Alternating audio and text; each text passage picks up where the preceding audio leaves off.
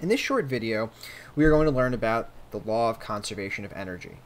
The law of conservation of energy states that energy can be transformed from one form to another, but cannot be created or destroyed.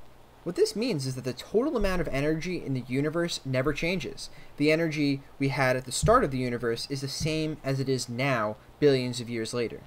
Even the sun, the source of nearly all energy on Earth, does not actually create energy. It just releases nuclear energy found within the atoms that make it up. One day, the sun will run out of nuclear potential energy, and the sun will quote-unquote burn out. The energy is not destroyed, however. No energy can be destroyed.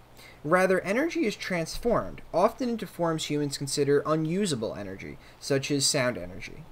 This is the main principle behind the device you see above, often called Newton's cradle. The idea behind Newton's cradle is that energy is transferred from the first swinging ball through the stationary hanging ones to one on the other end of the row that will pop up to the same exact height as the original.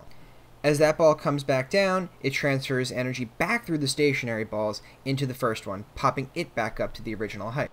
The idea is that since energy can't be destroyed, the first ball should transfer 100% of its energy through each of the three stationary balls into the ball on the end, popping that ball up to the same height as the first ball. It should have the same amount of energy as the first ball since all of it was transferred. According to the law, this process should continue forever, since energy cannot be used up or destroyed.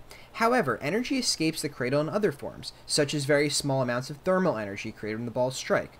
Also, every time the balls make a cracking noise as they hit, some energy is lost as sound energy.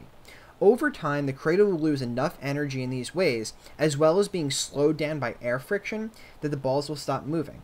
Just remember that new energy is never created and can never be destroyed. It is just often transformed into unusable